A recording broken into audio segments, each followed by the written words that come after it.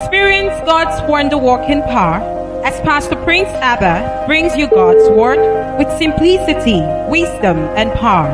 God bless you.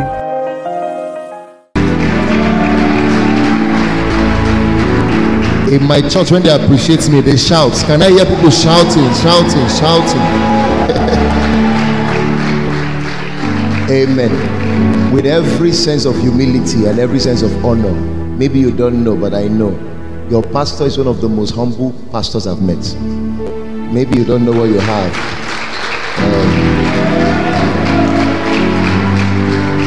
I've seen it in him, and I didn't see it recently. I saw it many years ago. The same posture, the same way he honors God's servants. If he was faking it, I would have known. I saw it many years ago. The first time I saw you do what you're exactly doing now was when you brought Apostle. Those days at Cass area, you know, when you brought him for a program.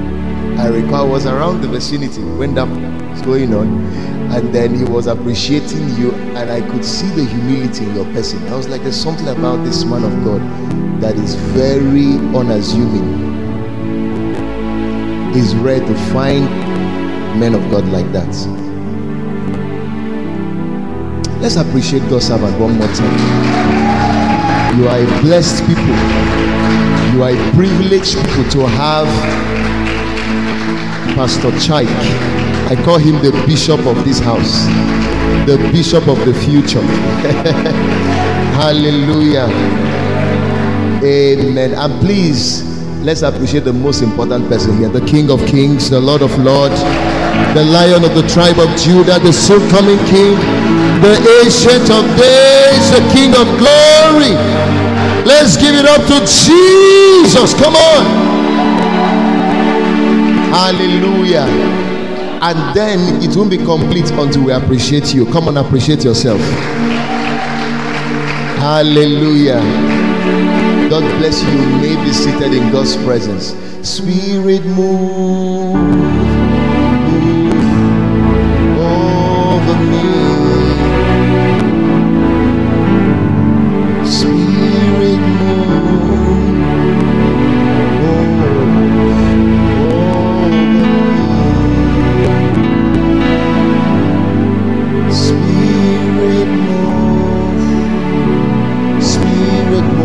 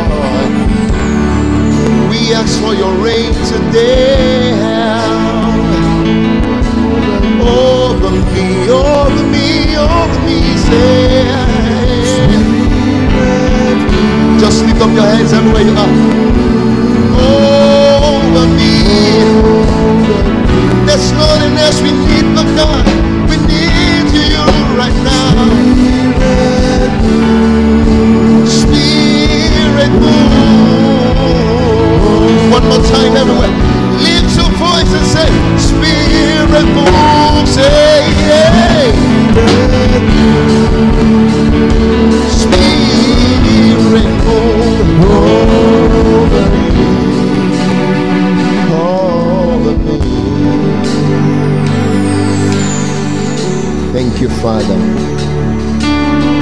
Thank you, Holy Ghost. Let these few minutes bring life to us. Help us, Jesus. Help us, Lord. Show us deep things. Help us comprehend mysteries. We honor you. In Jesus' name we pray. Amen. God bless you. You may be seated. Just keep playing on that same stuff, but a little bit lower. Thank you, sir. God bless you for being around all these years. You're honored. God bless you.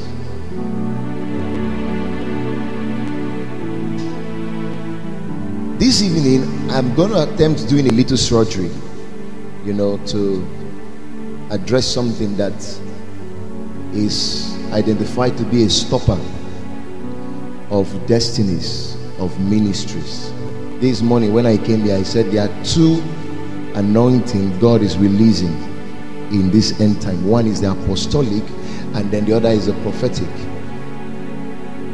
The apostolic mantle is mantle for fathers, but the prophetic mantle is the mantle for sons. Anywhere God gives a generation an apostle, one of the things that should accompany that apostle is a generation of sons, because God cannot propagate his kingdom with just the apostolic. There's a need for the infusion of the apostolic and the prophetic. The prophetic is not necessarily shivering. Anytime we talk about the prophetic, people think the prophetic is about, I see somebody. No, that's not what it is. The prophetic is a generation of sons. Have you heard about that word in the Bible, sons of the prophet?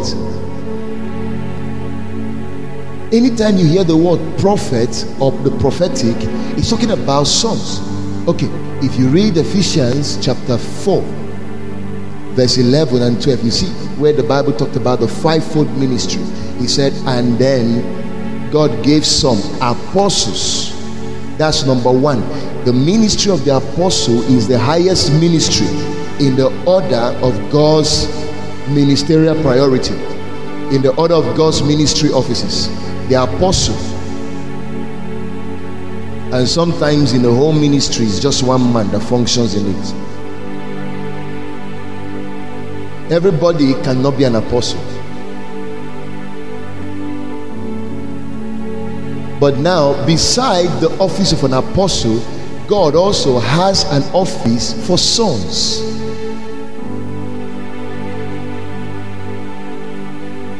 And any ministry that builds with the apostolic and the prophetic will be a great ministry. It cannot be stopped. If there are two offices the devil is trying to mess up in the end time church, is the apostolic office and the prophetic office. And God uses this same principle, what you call the father-son order, to build. God cannot build without this principle. Anywhere you see God do a thing, there is always the principle of the father-son order. He creates everything in pairs. He creates the principal and he creates the subordinate. He creates the major and he creates the minor. He does not create anything alone. He creates everything in pair. Anywhere you see something existing alone is existing contrary to the principle of God. I can give you some example now. When God created lights, the Bible says in the book of Genesis, he created two great lights. The two lights he created were great light, but he said one is a greater light and the other one is a lesser light. But there are two great lights. So you have the sun and then the moon. Why did he create the sun? To have rulership over the day, and then the moon to have rulership over the night. These are two lights, and God created both of them, and both of them are actually called great lights, and they are both given the charge to have dominion over different spheres. But now there's something we call eclipse of the sun. If you did geography, you have an idea of what eclipse means. When the moon leaves its position and comes to interfere with the sun, an eclipse occurs. What is eclipse? It's just an interruption. Is the moon leaving its position and interrupting in a sphere that is not its own, interrupting a space of influence that is not designed for. And each time that happens, there is eclipse.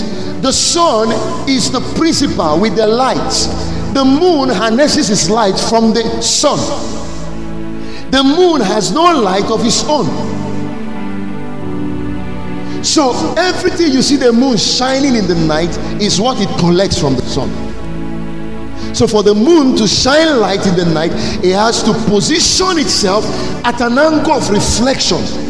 When the sun is showcasing, emitting those heat and rays, the job of the moon is to position itself at an angle where it can harness the heat that comes from the sun. So when the sun is done ruling in the daytime, the moon can now shine the same light of the sun in the night. But now when the moon gets confused and thinks it has light of its own, you know what it does? It leaves its own place and comes in the daytime to take the position of the sun. So it gets the sun to disappear and then it comes into the daytime.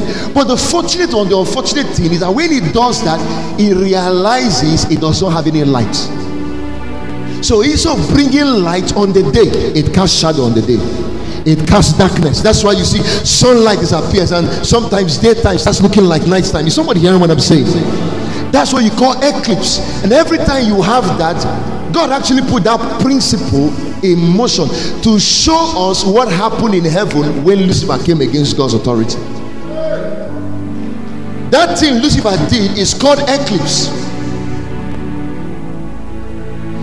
Most of the things you see in creation are principles God put to show us how his kingdom is built. For instance, the sun and the moon. He creates everything in pair. When Noah was about to, when the world was about to be destroyed by flood during the time of Noah, God gave him an instruction. Apart from building the ark and giving the parameters and whatever he should use to build, he said, take everything in pairs. Because he wants to destroy the whole world, but this time he's going to rebuild what he has destroyed. But how will we do that? Take everything in pair. Take a male mosquito, take a female mosquito. Somebody said Noah is the reason why we have mosquitoes everywhere, why we have malaria. He said if he knew, he would have killed the male mosquito and the female. There wouldn't have been any mosquito anywhere. He took a female ant and took a male ant. Every creature you see was in the ark, because everything that didn't enter the ark was wiped out. So anything you can see, Noah collected. Male millipede, female millipede. Because God uses the principle of two to procreate. He uses the principle of two to reproduce. That's why, see the issue of gay, for instance, and lesbianism. That is an anti-kingdom culture.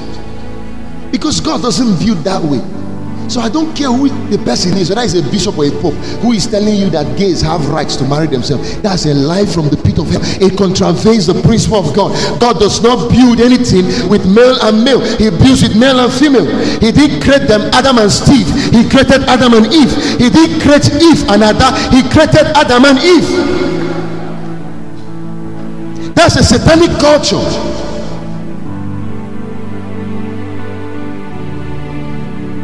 So he creates a male and he creates a female. I can give you multiple examples to back up that.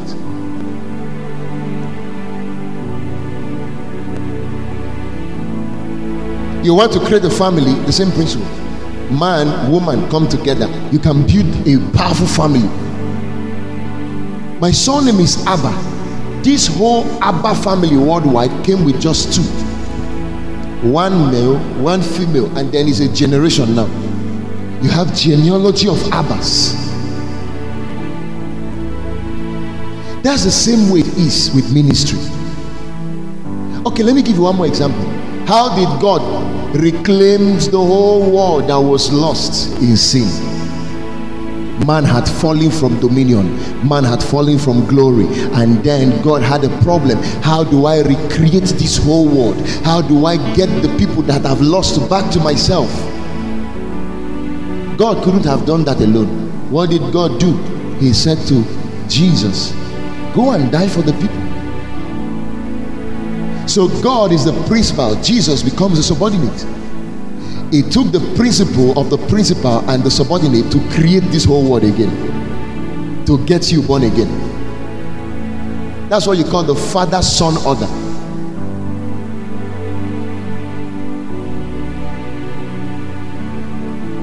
The position Jesus has before God the Father is the position of a wife. The man or the husband is the one with the seed, the sperm. He puts it into the woman. After some months, she produces maybe 1, 2, 3, as the case may be. And you see some who give birth to 8 and more. Just one seed he put inside, the thing multiplies. It becomes a full grown-up baby. So if God wants to accomplish anything, he has to find somebody he will put a seed into, get him pregnant, and it explodes. That's what he did with Jesus. So he had a burden to save the world, but now he needed someone who he could pass that seed over to, and then that person takes in and goes into the world. That's why the Bible said Jesus is the first begotten amongst many brethren. He had to die for other brethren to be begotten. That's what your mom did when he gave birth to you. She had to die a death that led to your coming out of her womb. Or maybe you don't know that labor is death. When she submits that her body in the laboratory or in the labor room, she opens her legs and the doctor is screaming push. You don't know she's dying. The man may be in his house drinking Coke and Fanta, but the woman is there pushing destiny out. And sometimes you can see a family of 5 children, 10 children that came through one woman. That's how you have a lot of sons now, because one man gave his life. God put the pregnancy in him. That seed in him is what has multiplied into all the sons. That's what has given rise to all the Billy Grahams. That's what has given rise to all the Martin Luther. That's what gave rise to all the T.L. Osborne, all the Catherine Kuhlman, all the Bishop Chike, all the great guys you see everywhere. That's what gave rise to them. The death of one man. That was the wife that submitted herself so that God could impregnate her, and then it has given birth to all these things. Are you now seeing that God uses the Father and the Son order to create anything? That's how it is in ministry. When God raises an apostle, he gives him a mandate. He puts a burden on him. He puts an assignment on him. But how far that assignment will go is determined by how willing the people who are rallying around the assignment are willing to die, are willing to give themselves in submission, are willing to give themselves in loyalty to take up the burden of that mandate and propagate it. So you want to see a high-flying church, a high-flying ministry. They build with the Father-Son order, because sons extend the work of the apostle. Sons extend the name of their father. Sons extend the territory and the influence of their father. Any ministry that only builds on the apostolic will be stunted. You need an infusion of the apostolic, the father, and the prophetic, a generation of sons. And now I'm going to show you one thing that destroys that order. Anywhere the devil sees that network coming together, he's scared, sir. He's scared, because that's the greatest network you need to change the world. All God needed was a Jesus, just one.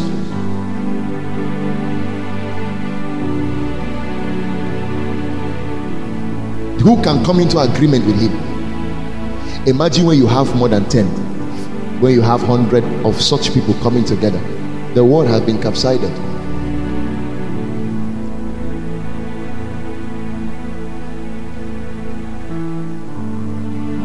God doesn't call a man alone. No. He calls that man and he rallies people to be the extension of that man. if you do not understand it, you'll be thinking your pastor is your problem. He's not your problem, my friend. Genesis chapter 1 verse 26. And God said, let us make man in our image, after our likeness, and let them have dominion. Let me show you something you've not seen there before. Maybe your pastor have shown you, and let me just add words to it. And God said, let us make man. And God said, let us make man. You see that principle there? And God said, let us. So the principle is, there's a man with a vision, but the vision will not come to pass until there is a let us. And God said, it is not and the God said. It is not and they said. In every vision where you find people saying, we started this vision together, run. Because God does not start any ministry with people. He starts with one man, then he rallies people around the ministry to build the ministry. So God is the principal there, but now he needs the us factor. And God said, let us make man. When I was reading it one time, I got a little bit confused. I said, God said, let us make man. He said, in our image and our likeness. And he now said, let them have dominion. I was a bit confused. I said, that is serious grammatical tautology or grammatical error. What's your name, man? Love it. And God said, let us make love it in our image and likeness, and let them have dominion. What is wrong in that statement? Love it is what? Singular, right? Love it is one. So I shouldn't be saying let them, right? And God said, let us make man. In your English language, man is singular, man is plural. Is that correct? So God said, let us make man in our image, after our likeness. And he said, let them. How? How can you say one man should be them? It should have been, God said, it should have been, and God said, let us make man in our image, after our likeness, and let him. You know why God said them? In spite of the fact that he created one man was not designed to have dominion. The way God programs dominion to take place is that you must find your components and network with them, and you can start having influence. So in spite of the fact that what God is designing was one man, in God's mind, dominion will not come until you find your pair. Dominion will not come until you find your component and network with him and begin to work together. So the man God created was not having dominion until he found his components. So in God's mind, until you find your other parts, no dominion. Destinies are interwoven.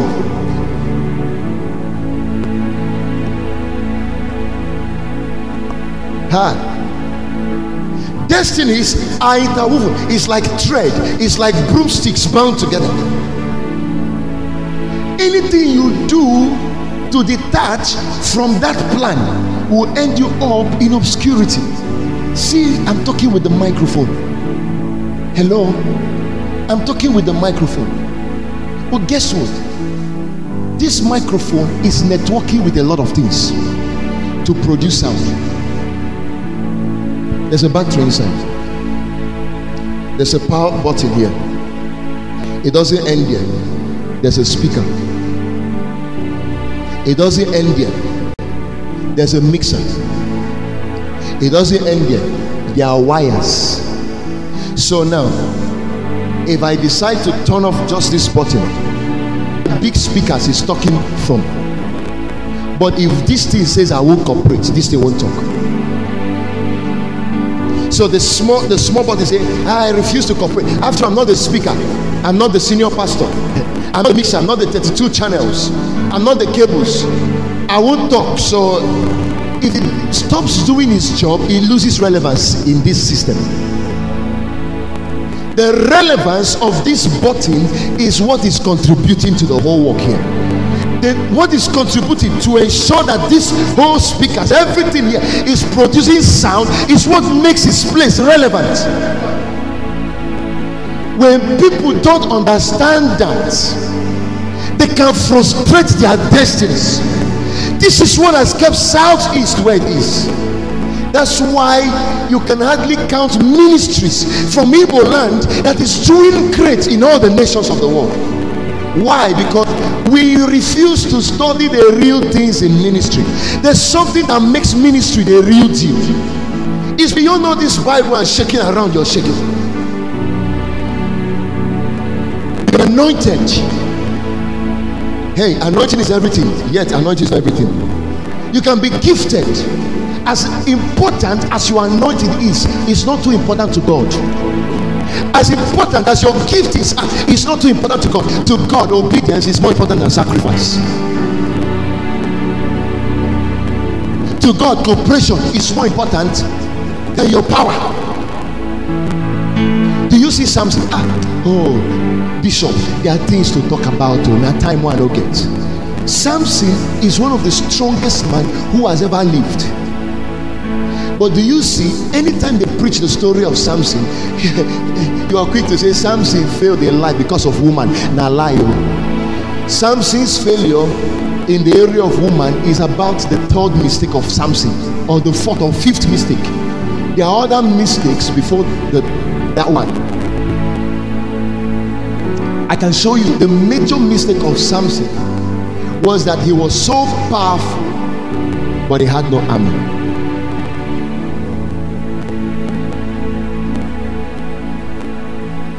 Very powerful guy. This is somebody who will go to the city gate, beat everybody, uproot the city, put it on his back, collect Pepsi from fridge, he'll be drinking and going up to the mountain. That was Abah. He will use the jaw of an animal and wipe out tens of thousands of soldiers. Very strong guy. But the day came, he became very weak as a human being. Yeah, you are a human being.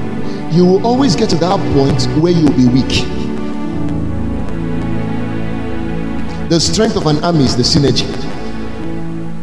It's not the one-man show team. Southeast has a reputation for one-man show, and it has kept us where we are, one-man show. So guess what? The day Samson's enemies met him at his weakest point, there was no army to fight for him. If Samson had an army, guess what? When Delilah shaved his hair, that army would have been his strength. You know what Samson would have done? When he got up from the bed and then he found that all the muscles are gone, all the energy is gone. You know what he would have done? He would have raised alarm. He would have called for maybe 100 troops of soldier men. They would have come and started beating those Philistines. And while they are fighting, he would have collected another 100 and he would have taken off through the window. And then go to a city somewhere and wait for a while until the hair grows back again. But this time when he did like this, he was weak. There was no army to cover the man. And then the man was wounded. A great man was captured and brought down to size, reduced to bread. It was not the woman that killed him, lack of army. It was not the woman. First mistake, lack of army. Because if you want to tell me it's a woman, even David had more problems. Yes, now David had more problems. And you see there were attacks from everywhere coming against David. Remember, this is the same David that killed Goliath. And then do you know that was a major giant he killed? Maybe you've not read. David raised mighty men that killed more giants than he killed.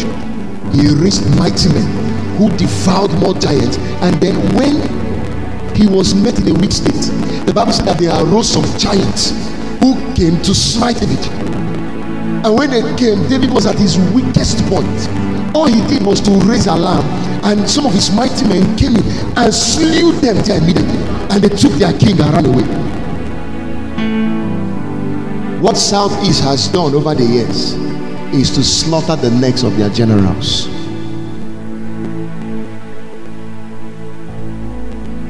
I will show you what I captioned the spirit of Absalom. That's what the devil is using, and that's what he started in heaven. I will become like the Most High.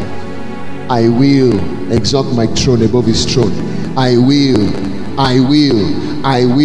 Self-aggrandizement, self-seeking, self-pursuit. You know what it did to him?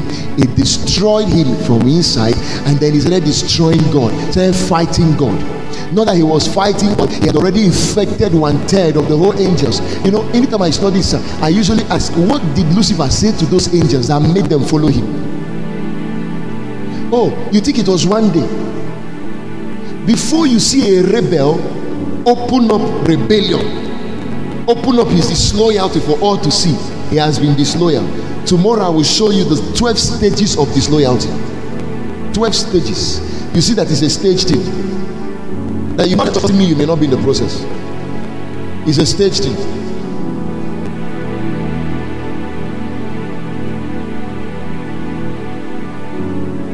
What did he do? What was he doing? How many years did it take him to inject those virus? To inject the virus. To inject the virus. Hello, listen. Maybe you don't like what I'm teaching you.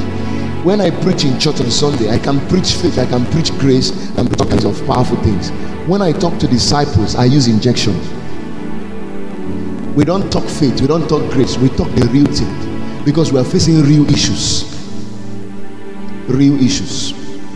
Real issues. I will help you demystify some of the confusions you've been having. You begin to see ministry with a different light. You begin to see your man of God in a different light. Some of the things you think are issues, you will find out there are no issues, but the devil makes you capitalize on them and makes you think they are issues, and he arms you to kill your ministry. He gives you the arrows and the gun to shoot your pastor. But this is the same man God desired to take you to your destiny. There's some of you here who will not fly to nations until you understand what I'm teaching you. Some of you, God designed your going to the world, all over the world, by virtue of bringing you into this ministry. If you do not understand it,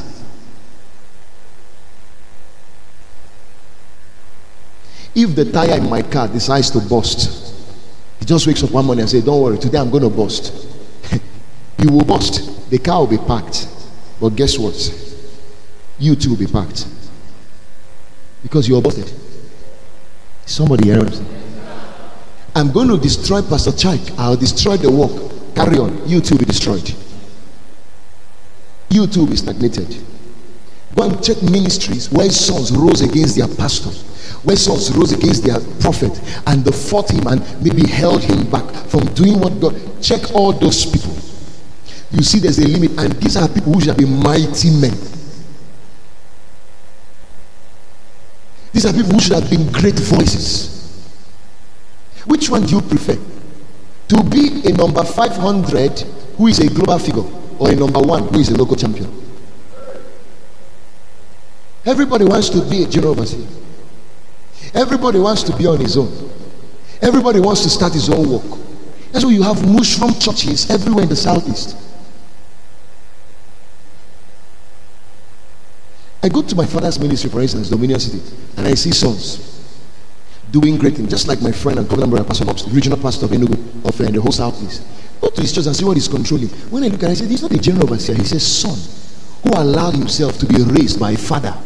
And by teaming up with his father and closing his eyes to some issues or some whatever, because I'm going to show you some things. He has allowed himself to be who he is today. And I want to say, without mincing word, he is greater than many general overseers in the southeast, controlling thousands of whatever.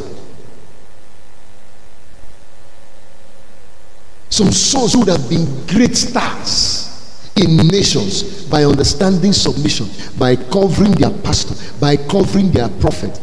They exposed it, opened up his mistakes and his flaws, and gave the devil not only room to attack the man, but also room to attack their destinies. God is going to arrest somebody in this meeting. He's going to change somebody this season. All that the devil has stolen, all the cankerworm has eaten, all that the palmer worm has eaten, we place a demand right now. They will restore them 7 times. I can't hear your amen. That's why if there's anything to fight in the church, is the spirit of rebellion.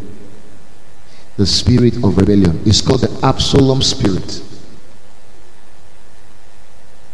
That eclipse spirit. I was talking to some of my leaders one time in church, and I told them, listen, God is more interested in a place than in a person. I was shocking. More interested in a place than in what? Do you see, as old as the earth is, sir, people have come and gone, the earth remaineth. The earth has never died. People have come, died, buried, the earth still lives. To God, placement is important than person. See Adam, for instance. I don't know if you've read your Bible. When Adam fell from grace, hey, and the Bible said God came as usual at the cool of the evening to have fellowship with them. Who remembers the question God asked? Do you remember the question he asked? Adam, Adam, what? Can I get you? Adam, Adam, what? Wow. So you know that. And then I was asking God, why did you ask where is Adam? You are an all-knowing God. You should have just appeared in the garden and exactly where Adam was. The Bible said that when Adam heard the footsteps of God, what did he do? He went somewhere and hid himself with Eve. Why? Because they were naked. But God, being an all-knowing God, I want to believe God knew where they were. Because God is an all-knowing being. It's not possible that God will come into the garden and be confused about where Adam is. He's a spirit being. He can't see anything. If people like us who are the prophet, he can see things. How much more God who gave us the gift? He must have seen where they are. So I asked God, God, you are the mysterious God. You could have just appeared. One time, bam, I've caught you guys. So these are you guys hiding. He doesn't need to look for them. But what did God do? When he entered the garden, he said, Adam, Adam, where are you? Why? Because to God, the place he placed Adam is important than Adam. Oh, can I shock you? He didn't say, Adam, how are you? If I say, hello sir, how are you? It's about you. It means my focus is on you. It means my focus is on your well-being. But if I ask you, where are you? I am not looking out for your well-being. I'm checking your position. I'm checking out for your place. I don't think you're getting what I'm saying. Also check, if I call you now and ask you, Pastor, where are you? That means I'm interested in where you are than who you are, or than how you are. The first thing when you call people, hello, how are you? Is that what you do? How are you? That means you're interested in the state of that person's being. But if I call you, hello, where are you? It's a different thing I'm saying. It means I'm interested in where you are. It's possible you are somewhere I don't want you to be.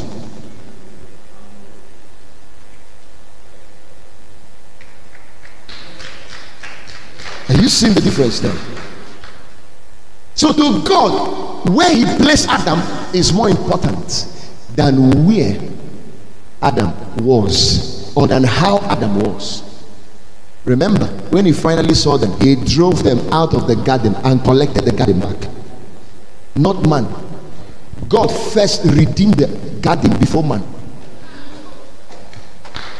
This whole redemption that Jesus came and gave us took thousands of years.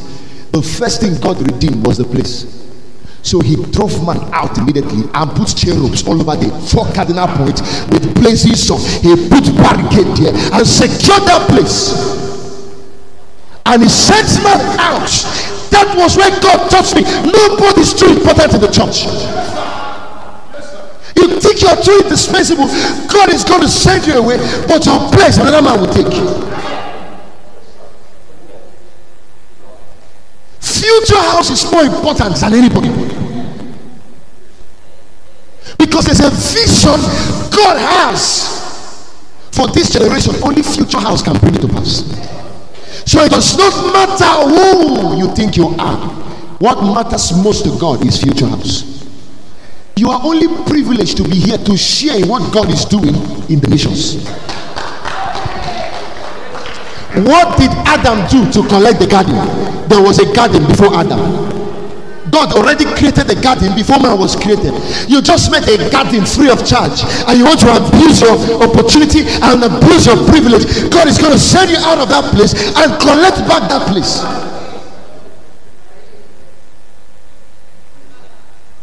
Tell your neighbor, calm down, calm down, calm down. That's happening in your head. Just remove it and calm down.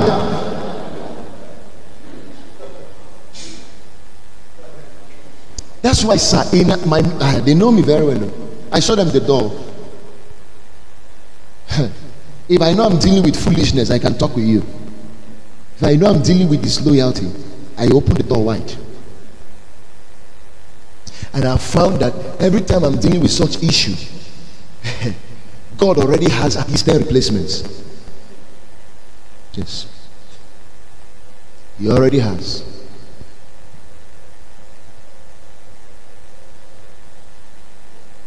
I'm going to show you who your man of God is, and then I'm going to show you this issue of Absalom, and I will show you some of the traits. If you see it in yourself, you need humility to repent. I don't have all the time. After that, I'm going back to church. I have 3 nights of encounter.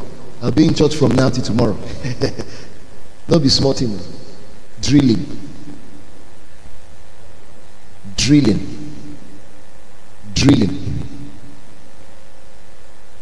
I told God, Lord, I'm not going to pastor a church. Please, if you're going to raise men who would wipe the shame of Southeast, can I be one? That's what I want. That's why when you called me, in spite of all my schedules, I said I will come. Why? Because this is the issue. This is the issue. We need a generation of sons that will march. I was in Lagos when I flew back. I was in Lagos, and guess what? I visited more than 11 outstanding churches in Lagos, and I was crying. I went to KICC. I met with Femi Fasheru, the national superintendent of KICC Nigeria. Young man, you know, he told me, he's a man of God.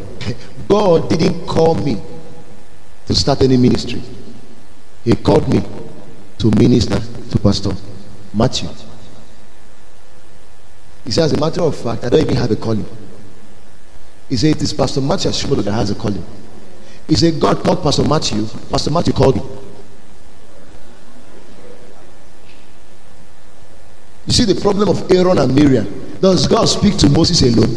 When God appeared to them, he said, who are you that you are not afraid to talk against my servant Moses? You know, when I read that part, it dawned on me, for real, God speaks to them also. Hey, they were not wrong in what they said. They were not wrong. Does God speak to Moses alone? Doesn't he also talk to us? Why is he always passing all those nonsense judgment? And God appeared in the camp. And God didn't go to Moses to talk to him about it. He went directly to the two of them. That means what they were saying is correct. God also talked to them. But that God is speaking to you doesn't mean that he called you. Don't mistake that God spoke to you to mean that God called you. And then hear me, God is not an author of confusion. Samuel. It was God calling, but Samuel was running to Eli. You know why? Because God was using the voice of Eli to call him. And then God was doing it on purpose, because I cannot talk to Samuel until Eli gives me express permission. When God institutes authority, he does not break authority. Is somebody hearing what I'm saying? He does not break the authority. He's a God of order. We have them a lot in this Southeast. I heard the Lord told me, God ministered to me in the night. If I be a man of God, shut up, my friend. How many of your pastor's quotes do you know? My pastor said, in my church, I check it. The Holy Ghost told me, if I catch it in your mouth, it's me the Holy Ghost talks to. Everything he says to me, go and say. That's how it works. Jesus was talking to his disciples while he was living. He said to them, go into all the nations of the world and preach the gospel, baptizing them in the name of the Father, the Son, and the Holy Ghost. He said, teaching them to observe all things that I have commanded you. Don't preach your own message. Preach what I preach to you. Teaching them to observe all things that I commanded you. It's not going to manufacture your own revelation. Billy Graham said, but you have a pastor child who is saying. Theolos was said, then he said, but if you see that you're a rebel, you need to be quarantined and disciplined.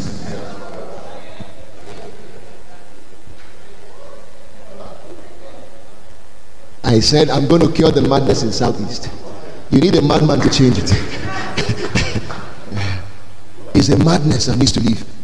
So you see a son like that. If you see what the guy, he's packing that dome, the prayer dome, 5,000 sitters. He runs 2 services. And he jams the food. If you see his midweek service, a son. And Manchester is in London, have a rest. Can you see that that guy is also on TV? He's on Channels TV. Every day he broadcasts at 11, every single day. He speaks, then in the night his pastor comes up on the same channel. He goes in the morning, his pastor goes in the evening. Every blessed day. But you see, even with such opportunity, he has not even usurped it. He has not considered, now I'm on cable. The whole of Nigeria and beyond knows me. Because everybody has access to Channels TV. It's the best TV in Nigeria. That's a good opportunity for Satan to enter your head. What do these Yorubas know that Igbos have not learned? See how we are scattered like sheep without shepherd everywhere. Everybody's apostle, doctor, reverend, bishop, and all of others. When you should have been a great voice in nations by just submitting. Father, son, order. I finished from the Celebration Church. You need to see. I finished from there. I went to Covenant Christian Center. Pastor Poju, the guy who does the platform. I finished from there. I went to Daystar, Samadani. I went everywhere. And anywhere you go to, you think you've seen the best until you go to the next. This is how they have them in batches. All the generations after Pa Elton. Oh, that's a story for another day.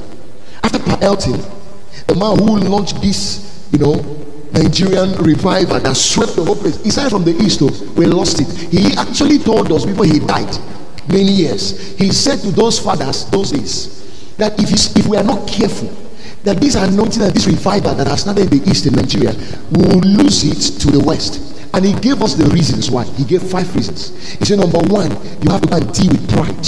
If Igbos don't deal with pride, they will lose power, spiritual leadership to the southwest. He said you need to go and deal with ignorance. He said you need to deal with greed, this lust for money, because that's the biggest reason people betray their pastor sometimes. Money. He said you need to go and deal with self, that thing that is self-seeking. You want to marry at the expense of your pastor's decision or your pastor's instruction. You want to get that money, you want to get that business, you want to fly abroad at the expense of what your pastor once done. These are the enemies. The devil is using the arrows he's using to fight the southeast. And by Elton Ward, the people he was talking to were the Bishop Monica, the Bishop Paul, what you could them those days, the Barrister Mecca one for them, the Abah, Apostle of Riches of Christ. And then they heard it, but they didn't heed it. He spoke, and then this thing started. The wave was sweeping everywhere in the country. Ministries were rising everywhere. But that was the same time we're having breakouts. Grace of God mission was making way from nowhere. Cameroon came out. Israel came out. Riches of Christ was making way everywhere. From nowhere, Apostle went to to Jerusalem, and came back with some new doctrines. And introduced and said, no, in Jerusalem, Jesus is not called Jesus, he's called Yeshua. So let's start calling him Yeshua. He said the original day of worship is not Sunday, but Saturday. And they, trust me, there was nothing wrong with what he was saying. This is Jewish culture, and the Jews are the founders of Christianity. And then the people became angry and said, no. That's a lie from the pit of hell. You know what they did? Instead of going to pray for their pastor, instead of going to their closet and praying, Lord, if it is heresy that has come on our pastor, please, for the sake of our destinies, help him.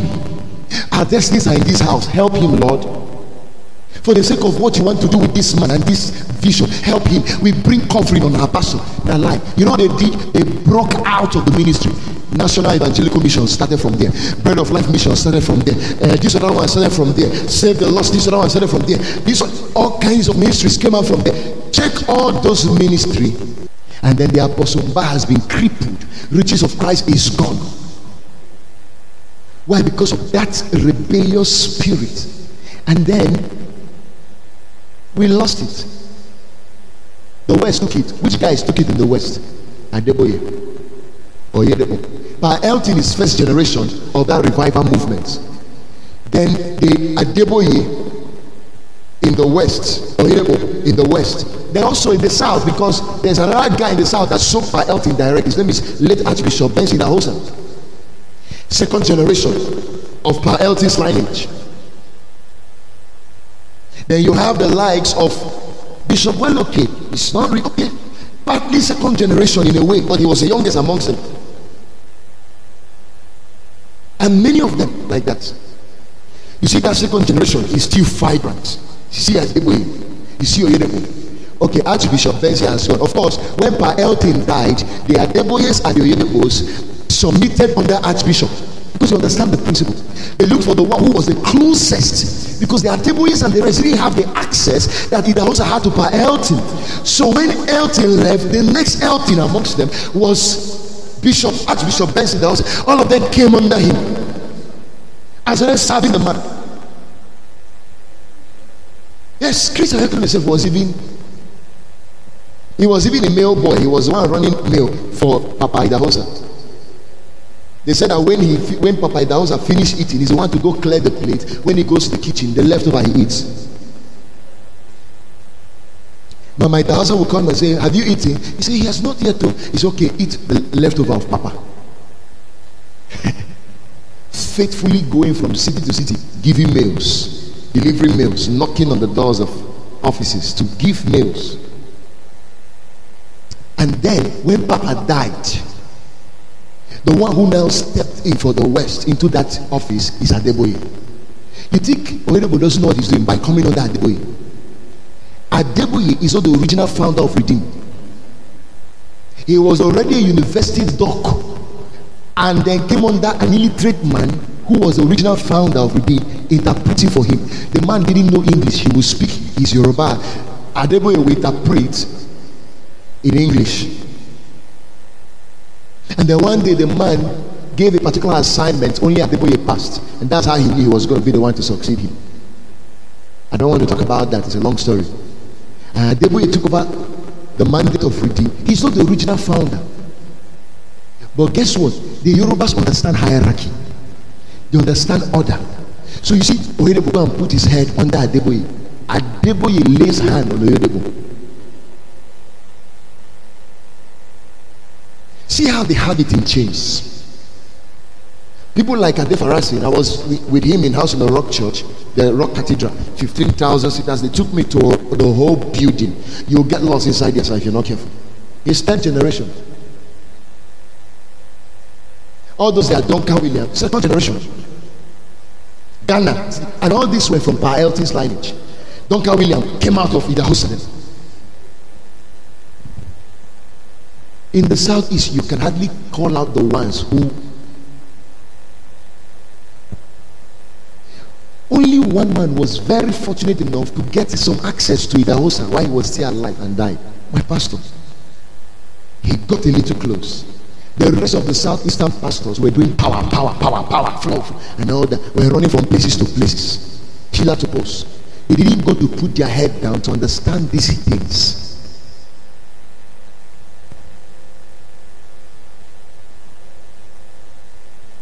Now watch it.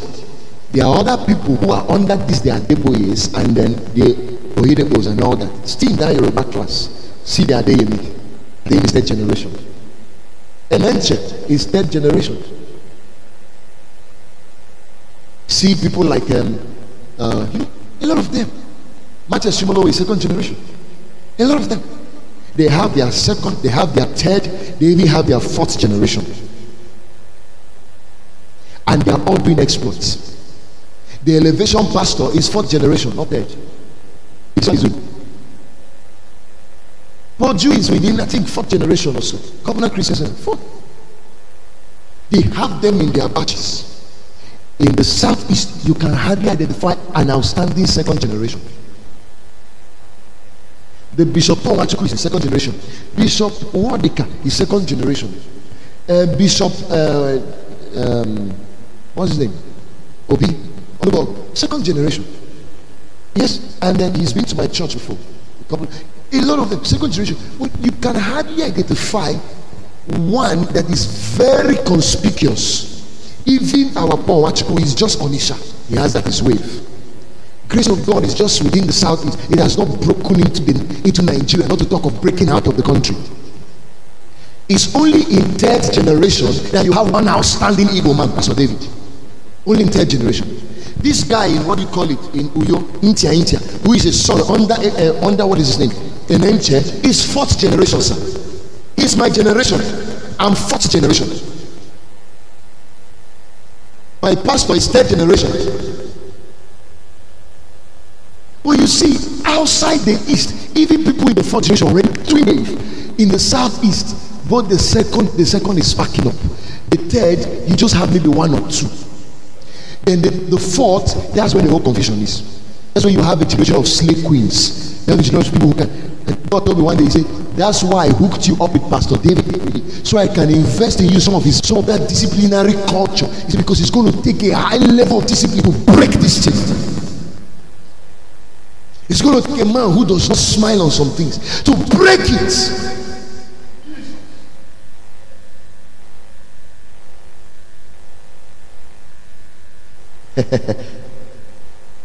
I don't know if this is I'm saying are very helpful to you.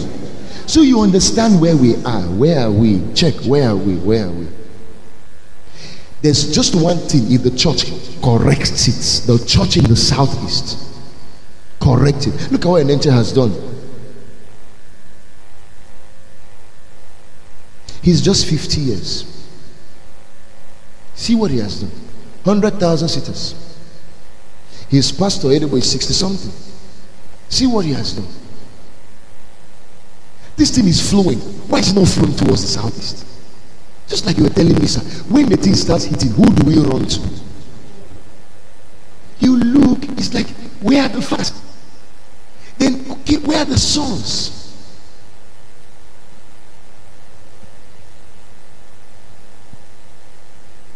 This is not the time to, pastor, preach on. No.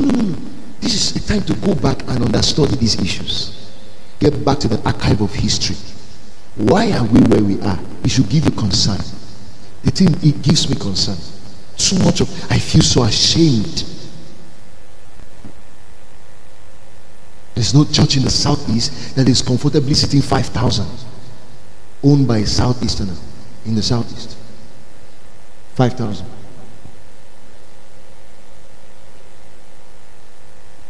One service, just one service.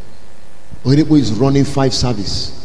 50,000 church, and he jams them with overflow.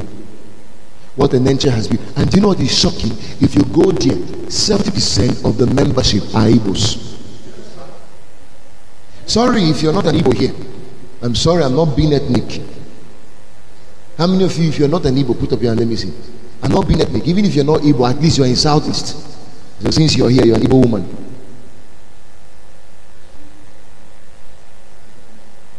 You see the issue now. So you see, we have a lot of our sons and children there doing well, but we come back home, we're not doing well in our own place. What is that spirit? It's called the spirit of rebellion, the spirit of disloyalty, lack of submission. I've taken enough time. I've not even gone into my teaching, sir. Maybe tomorrow I'll finish it up. But let me read the scripture and explain a few things, and tomorrow I'll continue.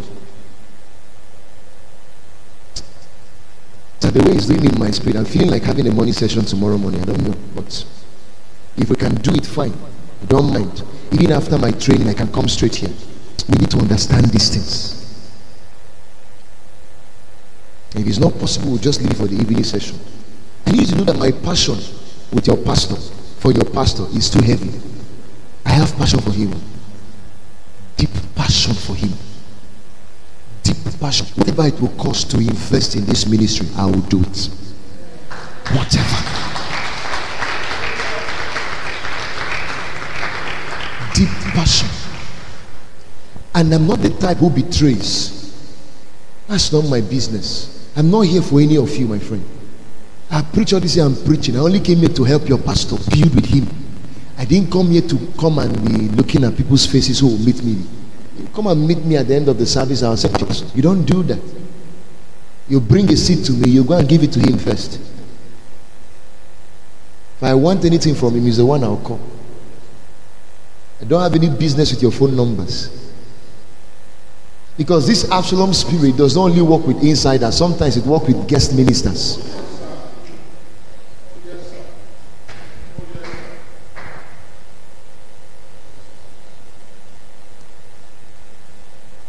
Because there are babies in the church. So a guest minister comes to the church and then finish preaching. The babies start following him outside. And the untrained minister starts giving his number. That's a mistake. The untrained minister start booking appointment for what? It's an Absalom spirit. Ministers who do that don't go far. They don't go far. I don't know if it's my friend. Only your pastor is my friend. You are all the sons and daughters of my friend. That's how it is. I don't deal with you as, that's my daughter. No, I deal with you as the sons and daughters of Pastor Church. If only Igbo ministers understand these things, would have been something else. We are the most anointed people, the most intelligent people, the most powerful people. But see, go to a day in this church, it's motivational preaching. You won't hear deep content. Just 30 minutes notice service. Service is finished. And you see crowd everywhere. What do they have? Order, discipline, ethics.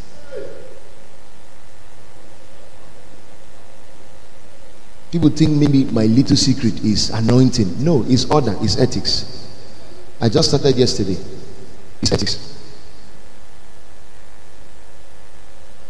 It's principles. You won't know them until you come under a man who knows them and learn them. It's a conscious thing. You don't get it by anointing. You can get gifts of the Spirit, but fruit of the Spirit are cultivated. You cultivate fruits. You don't impact fruit, you can impact gifts. So you can be an anointed rebellious pastor. Because that's what got into Satan's head. Me too, I'm anointed cherub. No ethics. Okay, 2 Samuel chapter 15 verse 1. I show you a little on Absalom. Absalom is the son, or was the son to David. And then the guy gets smart. God bless you. After this, it happened that Absalom provided himself with chariots and horses and 50 men to run before him. This is a son to David, but also one of his lieutenants in the army. So look at verse 2. Now Absalom would rise early and stand beside the way of the gate. So it was whenever anyone who had a lawsuit came to the king for a decision. Who is the king? David comes to the king for a decision, that Absalom would call to him and say, what city are you from? And he would say, your servant is from such and such a tribe of Israel. Verse 3. Then Absalom will say to him, look, your case is good and right, but there is no deputy of the king to hear you.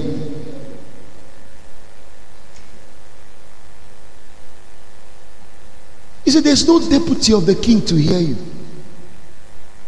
See, you have a good case. Well, you see, pastor is too busy to give you attention. Look at verse 4. Look at verse 4. Moreover, Absalom would say, oh, that I were made judge in the land.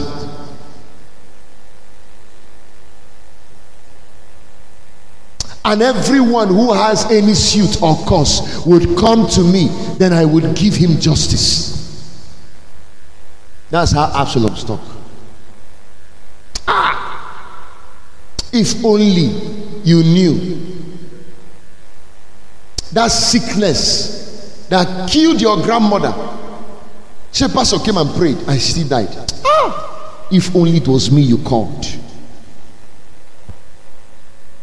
I've been in this church. Some of you don't know I'm so anointed. Pastor is not as half as anointed. He doesn't just want to recognize me because he's afraid of me. You are an Absalom. Anointed Absalom. See, we have entered deliverance now. Things will start manifesting. I'm bringing fire. One way it happens is that once this thing starts coming, some of you will be very uncomfortable. And I will look at your face and I will catch you.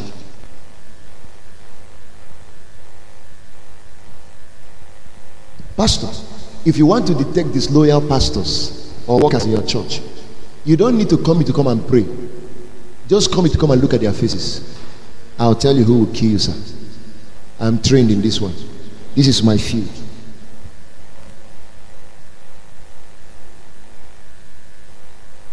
Because there are signs. You know, doctor takes you to a lab and does that. You don't know what is wrong with you, but the lab will show everything.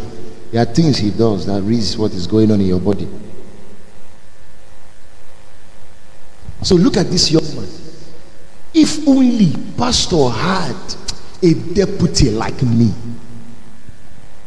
I would have brought justice to everybody in this land. What is he saying indirectly? The pastor is effective.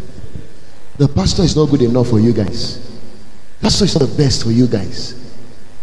He doesn't have time. That's why you see in most churches you have some assistant pastors or associate pastors or workers or leaders who are close to the pastor. What they do is go behind the pastor, stealing the hearts of the flock. That's an Absalom spirit. Anytime the devil wants to destroy a great work, he does not destroy it from outside. He comes from within. So, sir, there are people you're preaching to every Sunday. You think they are with you. Their hearts are far. After service, they are in the houses of your brethren asking, what do you think about the message of pastor last Sunday? Do you think our pastor is not losing anointing? It's like our pastor is now getting dry though. What do you think? Those are the kind of people you give them opportunity to preach. Maybe pastor is not around. Kai, that's the day they will show. So they grab the mic. They won't even appreciate the man on whose altar they are standing. Somebody shout a big hallelujah. That's the day they want to show anointing. Listen to their message from A to Z. They will never say pastor taught me. They will never say pastor said. They will only be saying what the Holy Ghost told them. When I was praying for this service, the Holy Ghost told me that there's somebody here. Oh, hallelujah. Give your neighbor a high five and tell him, neighbor, you are the one I'm talking to. The demons in your village, they are going to bow down. Can I hear you say an eh?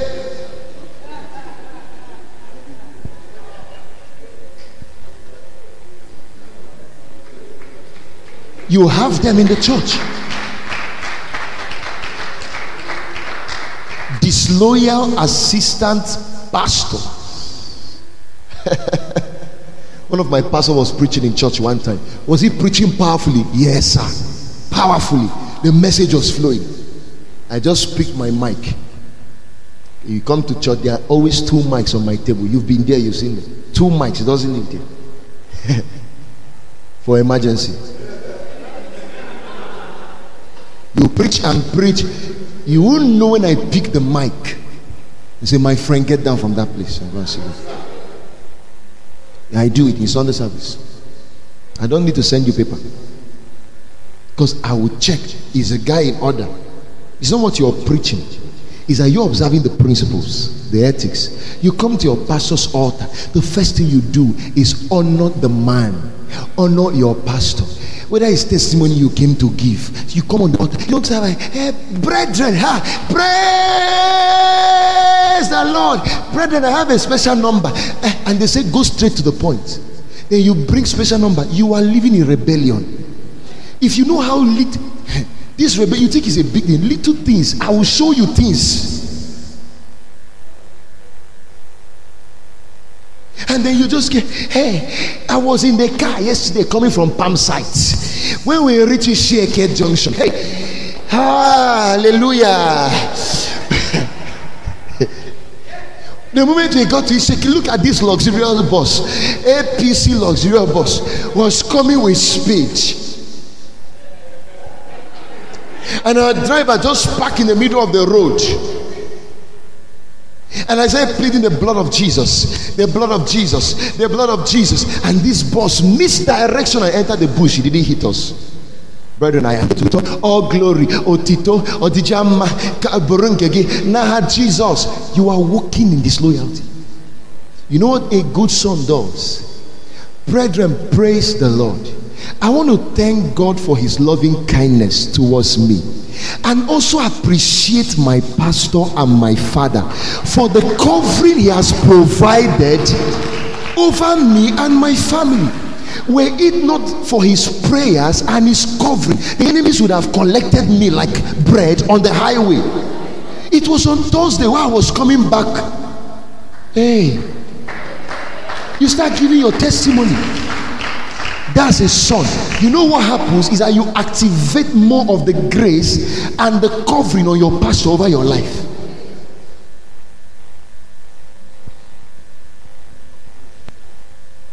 There's something Reverend Tom knows that makes him follow Pastor Chris.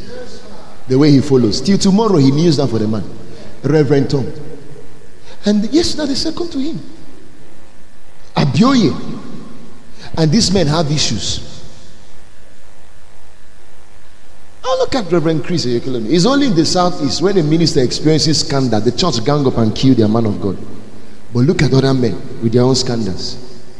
Reverend Biondu Fatoyobo of Koza, when his own hit, it was everywhere on social media. He slept with a girl. Can we talk about real things here? He slept with a girl in London. The news everywhere on the social media, TV and all that. That was when that church became more popular, became more renowned, and became more successful. That's when TD Jakes them were coming. Creflodola came. Mike Murdoch was coming. Even Kenneth Copeland came. Benny Hinn came. All those great men. So they know about the scandal of the man. Why did they go? There's something else these guys know. There's something else these guys know. And then the whole church ganged up. Instead of killing their pastor, they put him up. There's something that God is looking for in his servant. It's beyond what you are searching. I want to look at this pastor very well. The way he looks at some sisters in the church, there's something about that pastor I'm checking. He will preach and come around that sister and do her eyes like this. Should that man be a pastor? Are you sure that guy should be a pastor? You are the one who have that time. God doesn't have that time. And I will show you from your Bible. I have found David, a man after my heart. Oh, the David who was an immoral, completely corrupt in every definition of it, was a man God says is a man after my heart. What about King Saul, who was rejected by God? Did you hear that King Saul slept with a girl? Not even talk about somebody's wife. Did you hear that? That was a perfect man. In fact, he went to battle, killed all the Amalekites, and then Samuel said, do not bring anything but kill all. And because he was such a good man, he loves to give God sacrifice. He cannot go to battle and fight, and after fighting and winning, how can he come back empty-handed without a sacrifice? So he thinks Samuel is making a mistake. How can you tell me to kill all and not sacrifice to my God? Very good motive. Doesn't God like sacrifice? And he came back with cows. When Samuel came, he said, what is all this goat mare I'm hearing? He said, I don't know where you got this, your ideology that we should kill everything. You say you're a pastor and you don't give seed, you don't sow seed. Me, I'm a good king. I don't do those kind of things. I brought them so I can sacrifice them to God. Hi. God heard from heaven and told Samuel, tell that guy I've rejected him. And he said, why are you rejecting me? I am giving you sacrifice. He said, no. Don't you know obedience is preferred than sacrifice? What was God checking in Saul and David? It is not action, it's the heart. It's the motive of the heart. That song you are singing in church and lifting up your hands and whining, what is the motive?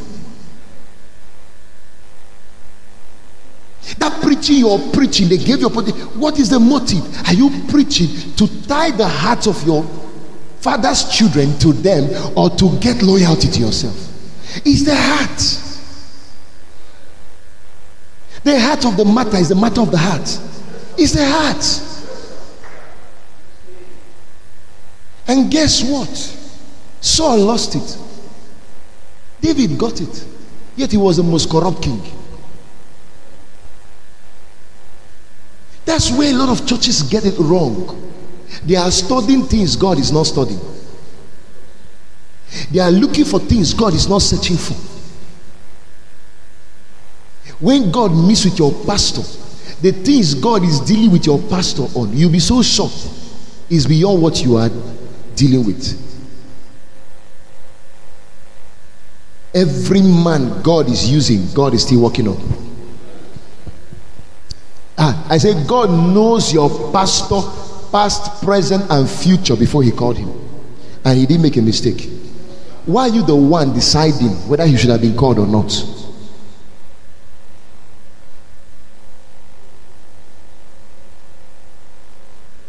God saw all the mistakes in Solomon and he chose him.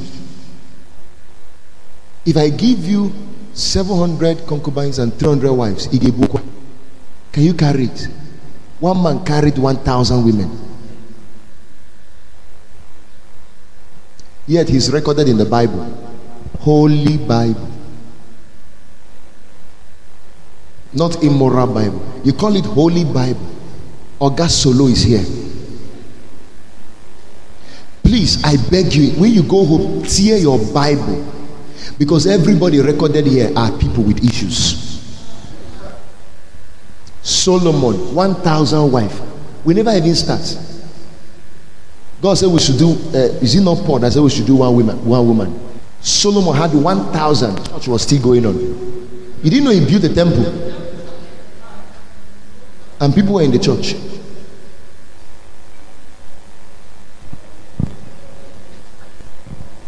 Why are you the one having issues?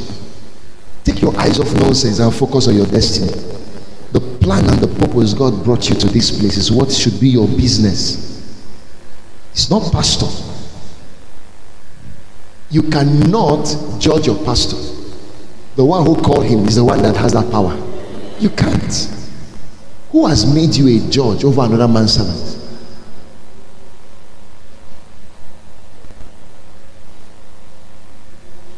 If the devil wants to destroy your destiny and destroy your ministry, he comes inside and he makes you a CID, a detective in the church. I will show you how the Absalom spirit works. I don't have all the time, but before that, Hebrews chapter 5 verse 1. Can I show you something briefly on that? I want to just show you briefly who is a man of God. Where does he come from? What makes a man of God? Remember, he's first a man before of God. He said, for every high priest taken from among men is appointed for men in things pertaining to God, that he may offer both gifts and sacrifices for sins. See the mystery I want to show you again. Every high priest is taken from where? Not from heaven, not from angels. Every high priest is taken from amongst men, and he says, and is appointed for who? For men. So stop confusing yourself by thinking your pastor is a superstar. He's a God. Stop thinking you're the only one who has right to feel the things you feel. Stop thinking you're the only one who has the right to make mistakes. Stop thinking you're the only one who has the exclusive permit to err. When a brother in church errs, it's normal. When a pastor errs, it's not normal. Who told you? He is a man taken from amongst men.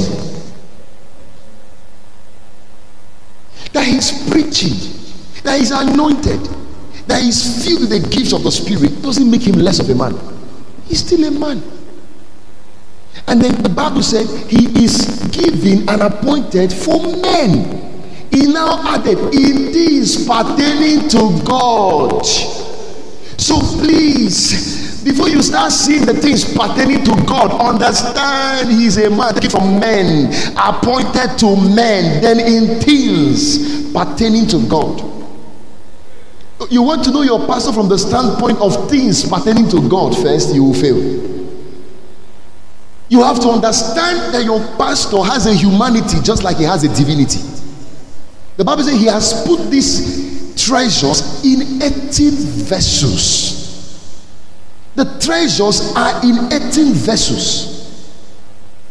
Everything God is using, God is still cleaning up. I want you to write it in capital letter. Everything God is using, call it more by. Call him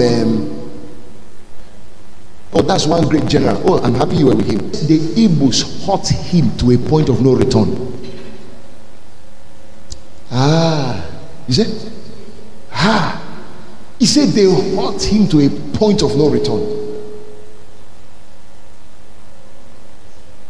Reverend Imanaji, who came to my place and was here, he said one time he went to Uma and he said, Uma, please bless me.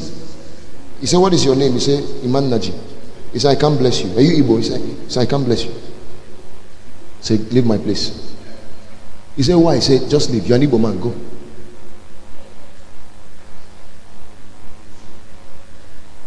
That's how we are. There's something about us. I say, even Oma, anointed, has his weaknesses. Oh, he's a human being enough to feel hot. You now see that men of God are not God of men. They are first men. They feel, when you hurt them, they feel it. Let me tell you something. A lot of pastors who started well in the spirit are ending up in the flesh, not because they love the things of the flesh, but because of what people who should have covered them in little mistakes did to them. They blew it and exposed it and left them to white dogs. So let me tell you something. If you know what hurt can do to men of God, there's a level you persecute your man of God with your mouth, he won't care again. Yes, that thing you're persecuting him for, he will blow it in your face. Yes, he won't care.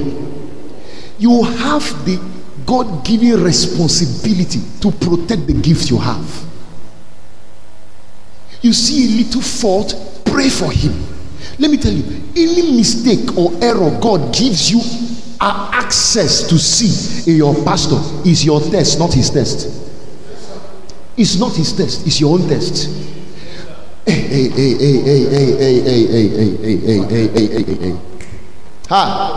Noah was drunk, very intoxicated with wine, and was staggering, and then fell off, and his clothes, you know those days they wear gown, the whole thing was up, so all his private assets were out. And then his son called Ham, who is the father of Africa, which is why Africa is the way it is, came and saw his nakedness. Yes, now. And started laughing. Hey, Papa, you will stop amazing me. See, anointed fool. And went to his two brothers and said, come and see your father is naked. When they came, the Bible said they turned their eyes immediately, got wrapper.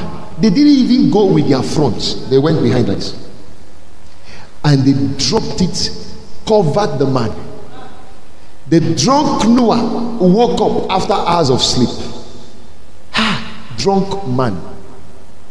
And he said to Jephthah and his brother, Japheth and his brother,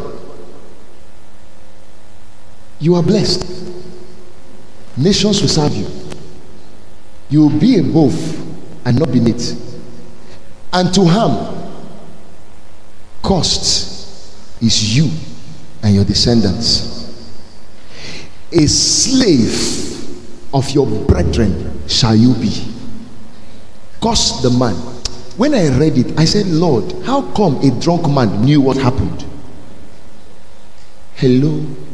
Your pastor may be drunk in the flesh once in a while. His spirit doesn't get drunk. You see that thing inside God put, he's still alive. I don't think you understand what I mean. I say your pastor may be in a wrong state. His spirit doesn't enter a wrong state. I don't care how much you are used to electricity. Touch naked wire. That's how your pastor is. There's something inside that can shock, whether he's drunk or not. God will allow you to have access to some information to test what you will do. You see, that thing that Ham did was a test, and then it destroyed him because he failed the test. And you see the other two brothers, it was the same test, but that test shocked them up. The other ones were wiped out. That's why if you're in this church, you are close to your pastor, my friend, pray. Pray. Because Satan is close to you. Being close to your pastor is dangerous. Some of you think it's a good thing. It's dangerous. You go see things. Sometimes you see him when he has lost his temper. If you wonder, is he a man of God? Yes, he's a man of God. Because he feels what you feel. Sometimes you see your man of God in a state of the flesh. Sometimes he will talk like a normal human being. You'll be wondering, is it the same man who preached? God will allow you access to some of those things to test what you will do. And if you don't handle that situation right, you can't be blessed. God cannot lift you. Everything God is using, God is still cleaning up. And I want to put it to you, everything you use, you clean.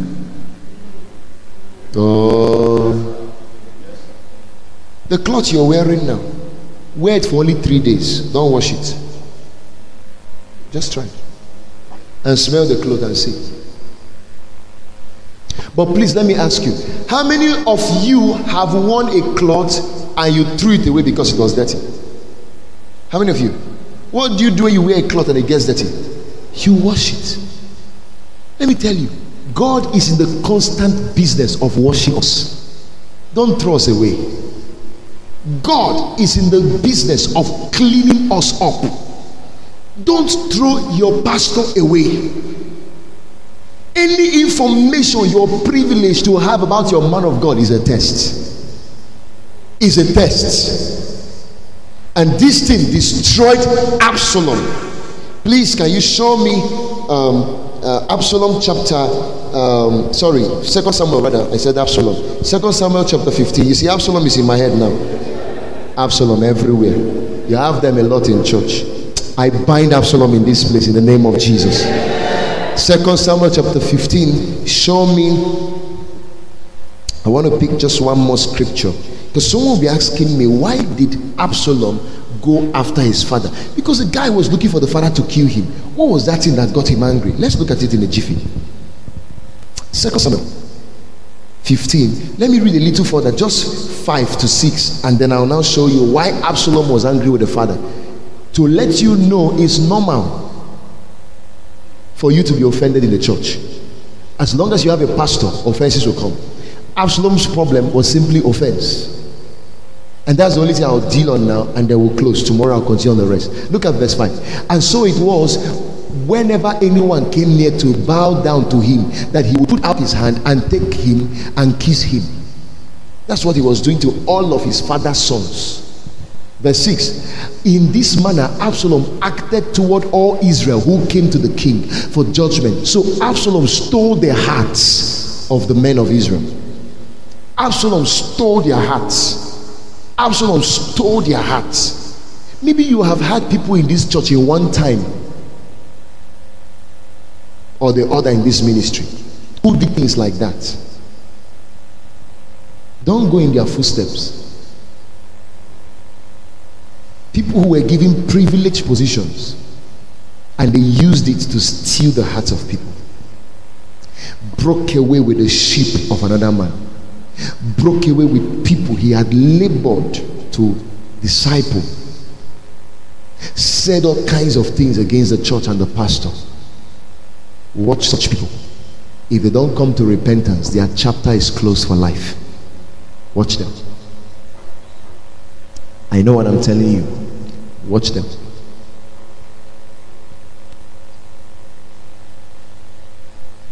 So let me show you. An Absalom spirit is rooted in pride, jealousy, offense, and selfishness. I'll just deal on the issue of offense. If you want to spot out an Absalom spirit, this is where it takes its root. Jealousy, offense, pride, selfishness. The Absalom spirit is a spirit of betrayal. 2 Samuel, please go down to verse 12. Let me pick something from there. The Absalom spirit is a spirit of betrayal. Then Absalom sent for Ahithophel and Gilonite, David's counselor, from his city, from Gilo, while he offered sacrifices.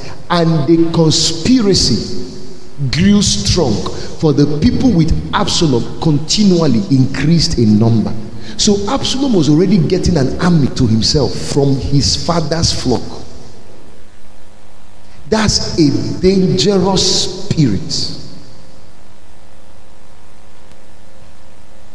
The spirit of Absalom is the spirit of rebellion. I'll soon show you why Absalom was turned out to be like this. So that when you start seeing small offenses in the church, start dealing with it. It may come from your pastor, it may come from your fellow brothers and all that. When you start spotting out offenses in your life, start dealing with it, because you have contacted the spirit of Absalom.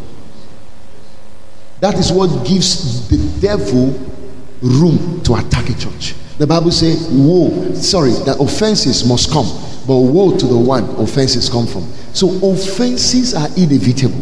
No matter how you try, you must have people offending you. It could be your pastors, your parents, your brother in church, your sister in church. That's one of the strongest weapons in the hands of the devil for destroying great works. Offenses. If they're not dealt with, they can deal with the ministry. You wonder how a person who used to be loyal, who used to be a good boy, who used to be a good sister in church, who used to be very dedicated and very faithful, turned out to become a serpent, turned out to become a Satan. You'll be wondering why. It's offenses that were not treated. Offense is like cancer. If you don't detect it fast and cut it off, it will spread in your entire system and take you up. It will eat up your whole system and begin to spread to other people in the church. You know what offended people do in church? When they get offended, they start going from one door to the other, looking for army to recruit. They want people to sympathize with them, so they put their face somehow. You know, they're waiting for someone to ask them what is the problem. So once you ask them what is the matter, they start telling you what pastor did to them, and then they start getting sympathy. Gullible members start sympathizing with them. So pastor is like that. Oh, so that brother is like that.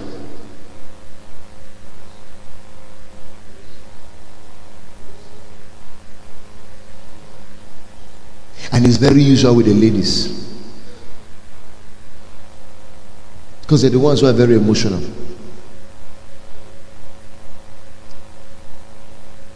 If you're a lady in church, you're close to your pastor, be careful.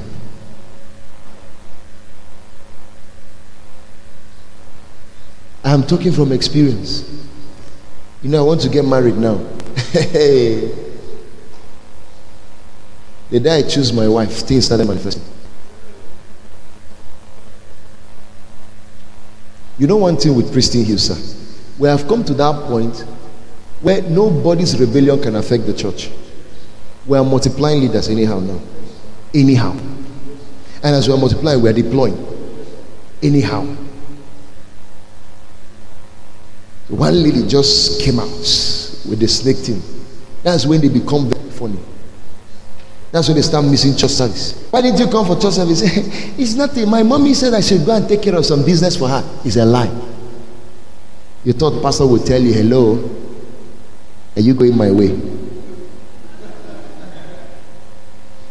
So when pastor finally choose, you are angry. That's when you will see their hatred for the sister show.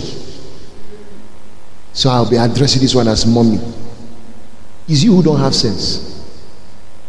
You see, Judah was busy killing Joseph because he was intimidated by the dream of Joseph. Little did he know he was the one with the lineage the Lion of the tribe of Judah should come from. Why are you angry with Joseph, whose destiny is just to be a prime minister in Egypt? Your own is to be the tribe that will bring Jesus, the Lion of the tribe of Judah. And you were killing Joseph.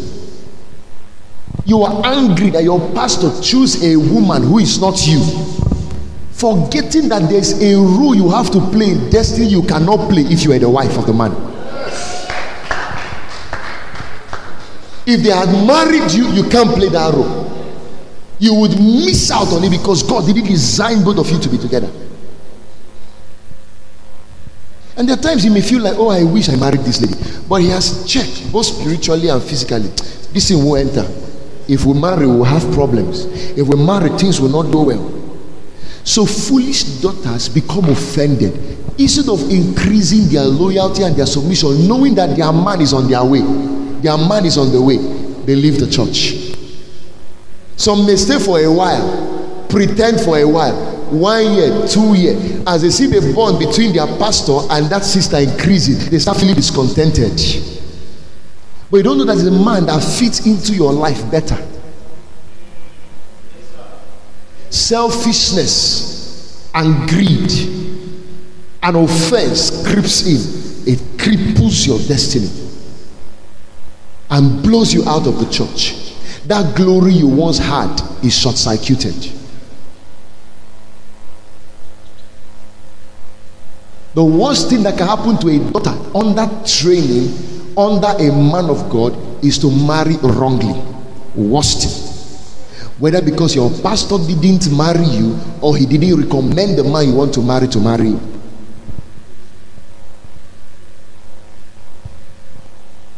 Sinach will not be Sinach without these things. You know when she should have gotten married? You know how many years she stayed? The man who is married to Sinach is not as pronounced as Sinach. Nobody knows that man's name here. How many of you know his name? Nobody knows his name, but she's married. But that's the man that can fit that kind of woman to help her fulfill her destiny. That's the man who can be submissive and secure. How many of you know Pastor Peters and Pastor Eunice? If you look at the both of them, you know the one who is doing more. But do you see that other man's nature is a reserved, calm nature? The other one's nature is a wild nature. If you bring a wild man to match with that woman, there will be trouble. So one must be willing to take some excesses for things to work. Is somebody who arranged it, if you don't know. There must be men who came for Pastor Eunice. Pastor Chris looked at it and said, not this one. Wait, not this one. Wait. When the right one came, he looked. He said, okay, this can go. You think it's every man who would be comfortable that the wife is doing more than him, pastoring the governor of a state, has the largest church than him, has the best members than him. You think it's every man who can take it? Drive the best cars than him, is a more senior pastor in the ministry than him.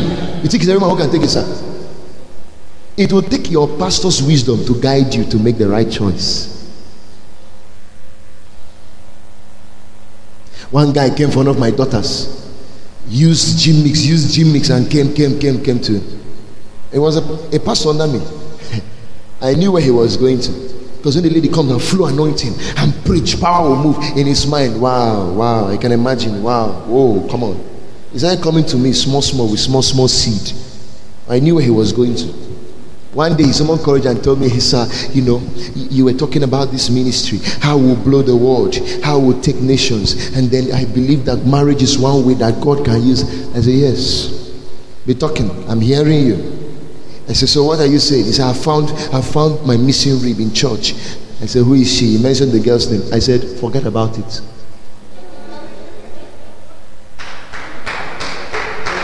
I said, forget about her, don't go there.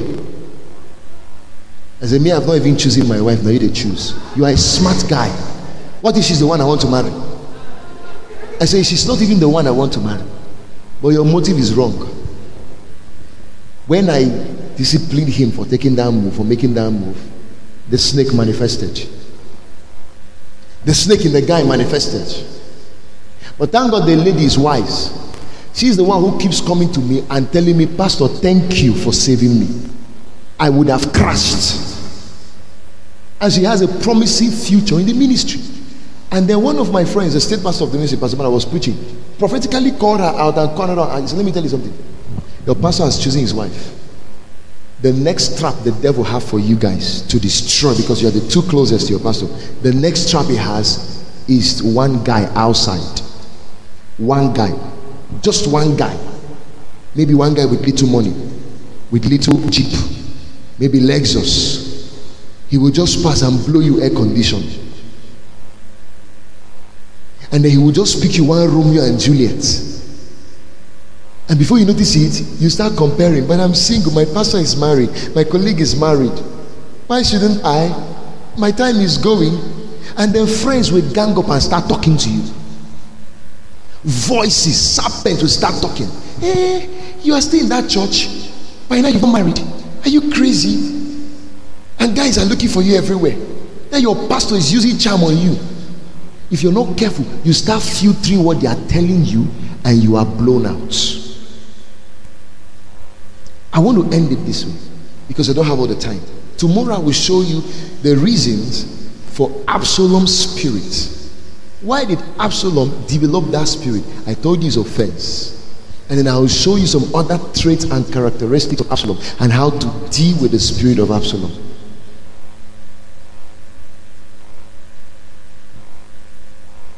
If you find some of these things building in you, begin to ask God to help you. It will destroy your destiny. In a few minutes, bow down your head. We believe you've been transformed by the wonders of God's Word. For additional information about us, you can visit our website at www.princetonhills.org. You can also send us a mail at info@princetonhills.org or call 070-331-66762 or 081-31-555-747. Princeton Hills Ministries, raising global leaders.